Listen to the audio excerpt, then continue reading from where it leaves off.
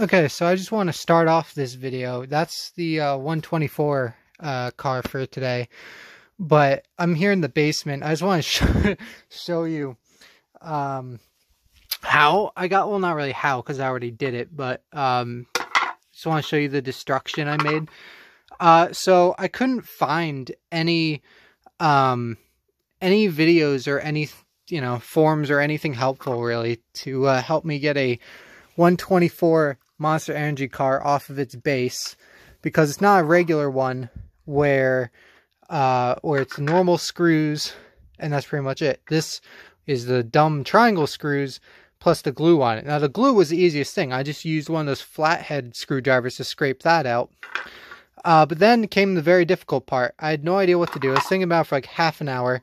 I thought maybe this would do something. So there was like this, they really didn't serve a purpose, but these little black things, kind of like right there. And I sawed those off both on the front and back. And then, that didn't really do much. So then I started going at the sides. I sawed off the sides here, and then I bent those back with the pliers. The pliers is what did most of the work, because from there, I could slowly peel back from the outside to the middle part, and little by little I peeled the back, I cut through, and then I was able to just use force and pry it in half basically, and then it snapped. I did cut one screw completely clean off, which I'm happy about, but this was my only issue, is that this screw's still in there. Now I'm probably going to leave it in there. As you can see, I did accidentally mark up the exhaust a little bit here, but that's the only thing.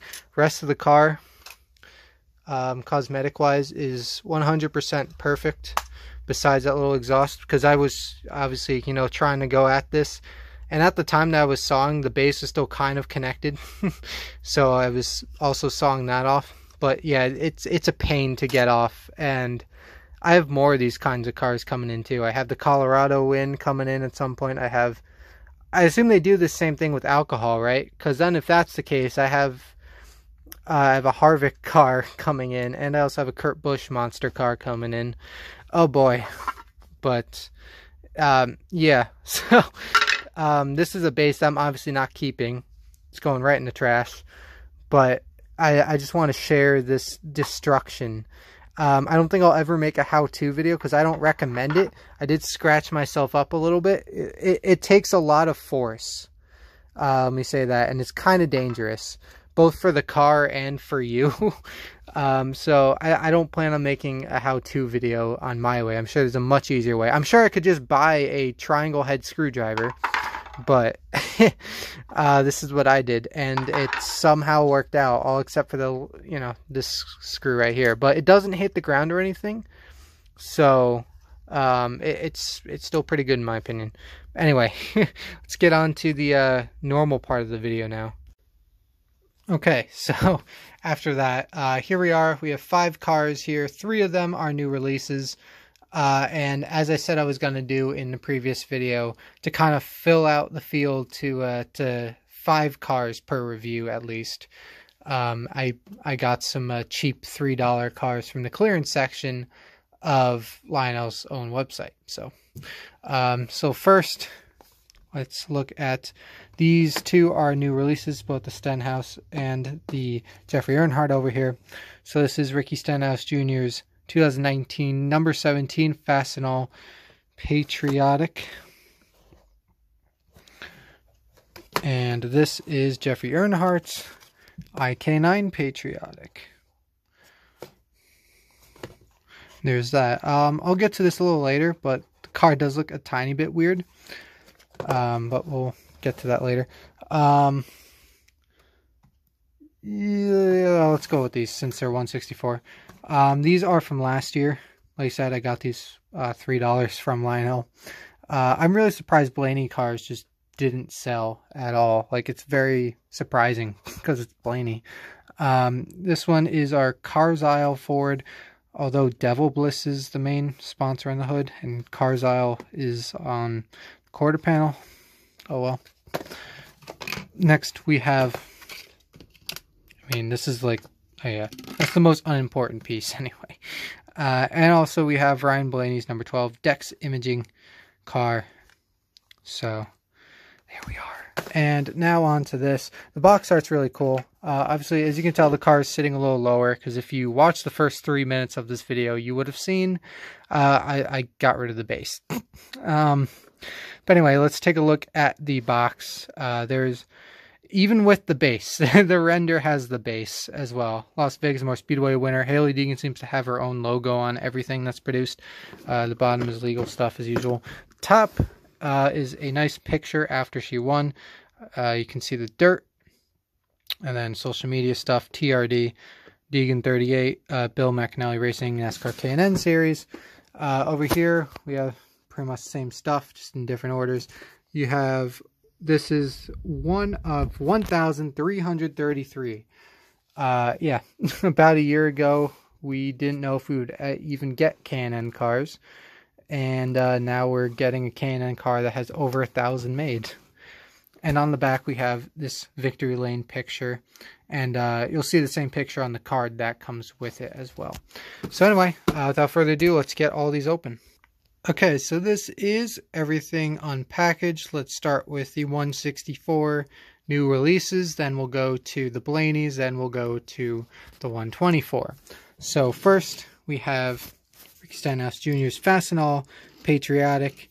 The hood is mainly white with these red, I don't know what to call them. The red part of the paint scheme kind of starts up here, goes back here, and then sort of merges a little bit with the blue. As you can see, the background has basically an American flag. It looks like you have the stars and you have the stripes as well. Basically looks like, as I said, kind of a picture of an American flag in the background there. Then pretty much the whole back of the car is in blue. The deck lid, there is a star as well. And yeah, that's pretty much it for the paint scheme itself. The numbers, all of them I believe, they are a little different.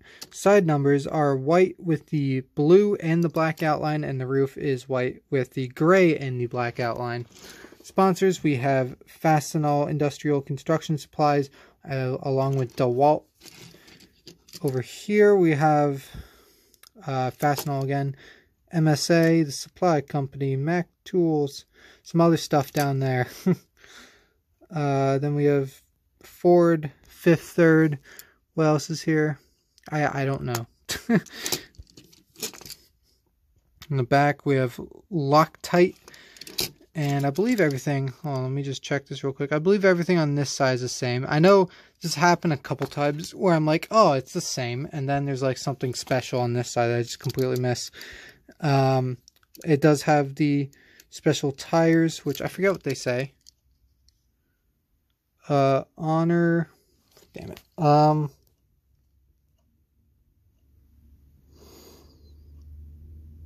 Honor something. I can't read the last word. Honor.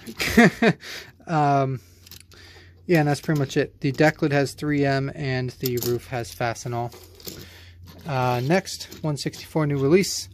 This kind of has a flat finish. This one has more of a gloss. This Jeffrey Earnhardt IK9 Xfinity Series car. Now it does look different. I think this is my first Toyota Supra, and maybe that's just what it is. Maybe the Supras look weird, but you see kind of the cab just kind of juts up and then slants. It's weird. The body just looks weird on the Supra to me. But anyway, the paint scheme is really cool. You have the dark blue hood with the stars outlining it. Then on the front here, it kind of transfers into another little American flag kind of design. The middle is red, fading in from the blue from the hood, and then that fades into white on the back, and the very back of the car is black. The numbers, all of them I believe, are white with black outline. Let's get on to the other stuff. IK9 officer, and K9 officer J.H. Sheldon, Mooresville Police, North Carolina. Just feels like something that there would be something special on this side. Tex Sheldon, you have 3 winner stickers there. Obviously none from Jeffrey, all from Kyle, I believe. You have the NASCAR salutes you again of the special tires.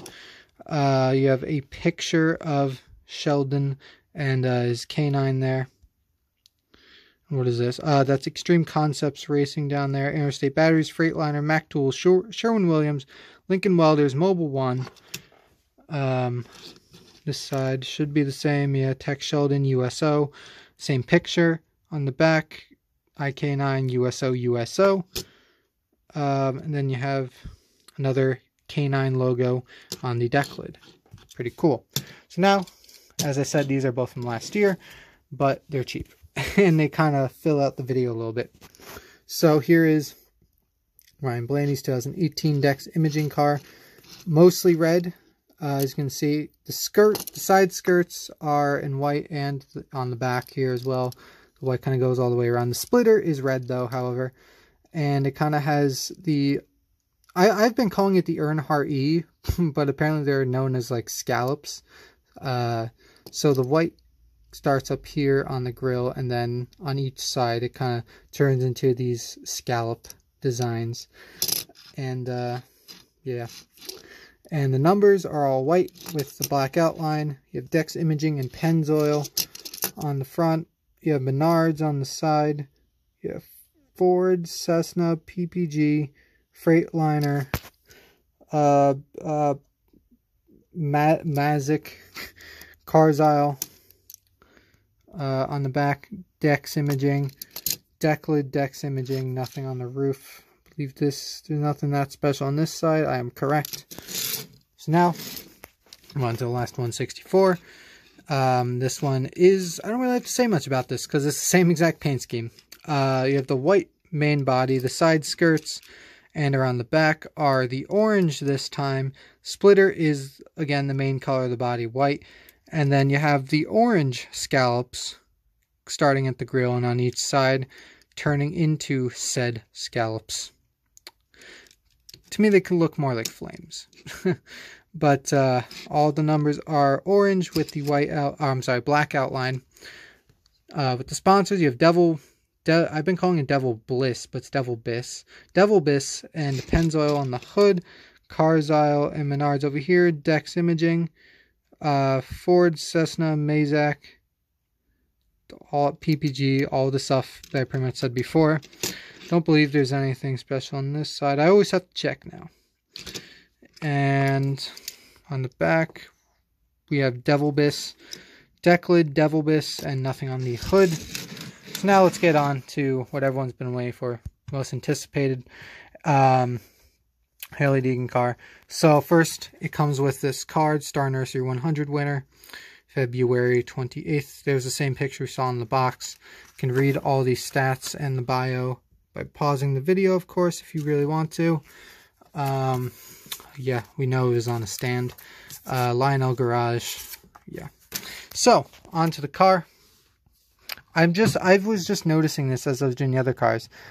I might have made a mistake there. I don't remember doing that, and I just noticed it now, but like, oh well. I plan on putting it right here, so it would be sideways. So my plan, there we go. Now you don't have to see it, and that's the side that has all the dirt on it too, so, but damn, I didn't even notice that till now. I did drop it once. I never saw it anywhere near there, but I did drop it once. Maybe that's what that's from. Anyway, this is a really cool car. It's obviously Gen 4, so you have pretty much all of the old detail that used to be on cars is now back. I suppose I had that. I keep forgetting to do that just so the light is a little bit better. So it's not like blaring onto the car. So anyway, let's go, with the paint scheme itself first. It's obviously all black. There's not much in terms of paint scheme. It is literally all black. All the numbers are white with the green outline. Where the house phone is ringing, it is definitely a scam call, because that's all it ever is. I lost my train of thought. We have sponsors. We have Monster and NAPA Power Premium Plus. And then you have all the contingencies. NAPA Power Premium Plus again. Toyota Racing Development, Monster Energy, Mobile One, NAPA, NGK, Bill McAnally Racing, Toyota. On the deck lid, Monster Energy. This is DIN 132. Thought I'd mention that. On the back, NAPAfilters.com. All about how you drive. and Bill McAnally Racing. On the hood, nothing. But it does have a custom name, apparently. You do have a couple different things here. You have Paul Kurse, and I don't know what that first name is. I thought it says Clam, but that's, I don't know, unless it's a nickname. Clam Drosty. I'm probably butchering that so much because I think it says Clam, but I'm sure it doesn't. Anyway, that's it. That's really it for the sponsors and stuff. Now I move on to the damage. Now I kind of studied the picture on the box before doing this as well. They did the best they could. In real life, there was dirt caked here and here. That's kind of hard to replicate with just decals. So it's pretty much all blacked out over here. It's just, you know, it's all black. The Toyota is not blacked out because of dirt. If you look at the picture, there is no Toyota logo at all there. So that's blacked out because that just happened to be on the mold. But, yeah, there was no Toyota logo there at all to begin with. You have the K&N Pro Series up here. Trunk does open. As I said, all the old features you got with Gen 4s. Come on. Did I break? I didn't break the trunk, did I? Oh my god, did I break this trunk? It was just opening fine before. Okay. Well, there's a fuel cell in there. Yeah, fuel cell. And somewhat detailed, but... Oh my god. This is why I said I wouldn't make a how-to video of how I got this off the base. I was literally just going on, you know, I was going on a whim, basically. I was just doing a step-by-step how I thought it could be done. You know, there was nothing professional about what I did. You have roof flaps that do deploy. There you go. And a new way I found out, but also this kind of requires two hands sometimes, is that you hold, I know you're not going to be able to see this, but you hold the car down, then you hit it right in front of the hood, and then the hood will eventually pop open. That's a little tough here. I know you're seeing darkness. There we go. That was a lot quicker than I thought. Now look at this. If you're not used to Gen 4 cars, look at all that detail. This is ARC. This is not Elite. But I'd say that this is better than the current Elite engine detail. Just look at all that. Hoses, wires, and everything. That is beautiful. Another nice touch. First of all, because it's dirt and short track, there is no rear window, which makes this a little better to see. Hopefully you can see it. If you can see the steering wheel here. Where is the... Yeah, you can kind of see it. I can't get it to focus.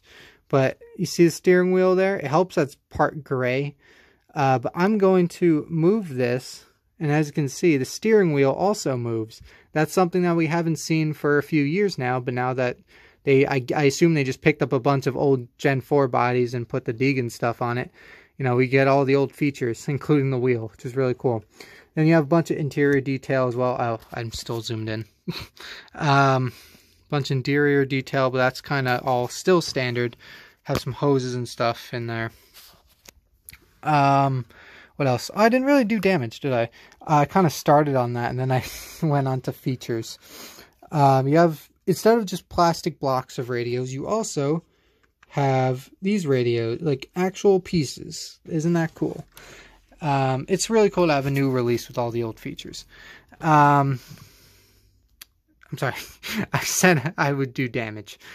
Front tire here is completely scraped off, pretty much everything. General tires off. These are dirt tires, just so you know. Nice treaded dirt tires. I did not scratch these up to my knowledge, which is awesome. And also, while I have this, notice how it's a metal body. It's still ARC, but it's not plastic. It's metal. How nice. You have it. There is no working suspension, I don't think. There is springs back here, but the springs don't really move. And I didn't break it because I did try testing it out beforehand. There are springs back there, but and it looks like suspension doesn't work. But so anyway, damage not created by me. You have a tire mark over here by the contingencies. You have a bunch of dirt, which kind of makes this car, because dirt win Never, to my knowledge, well, trucks. But we've never gotten, especially Gen 4 car, have not gotten dirt wins on a car. We've gotten on trucks. Here on this tire you have General, and it's not General Tire that it says General Grabber, which I assume is the kind of tire that is used for dirt. You have this weird little white part here. I don't know if that's supposed to replicate damage, but because the whole car is black, they made it white. I don't know. You have a little bit of scraping here.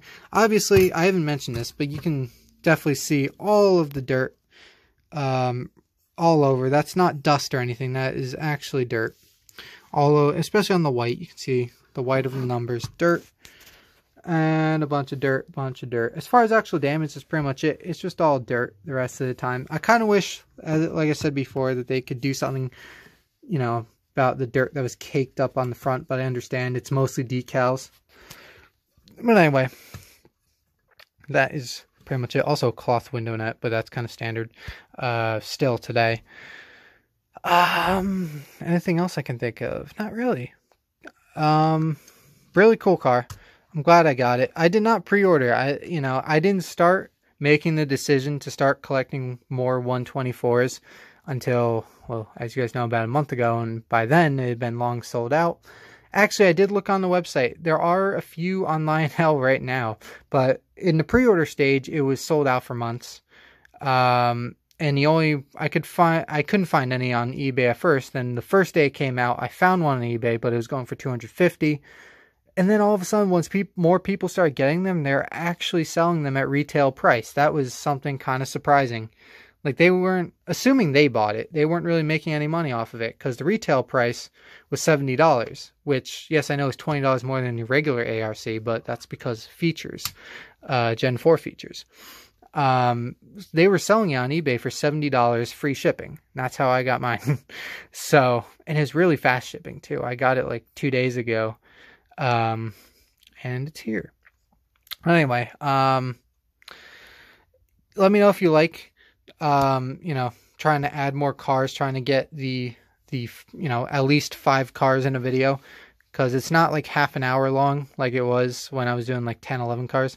But also with 124s, I kind of spend a little bit of time on those as well. So let me know what you guys think. I'm really excited to have this car. Really cool. And anyway, I guess that's pretty much all I have to say. Thanks for watching.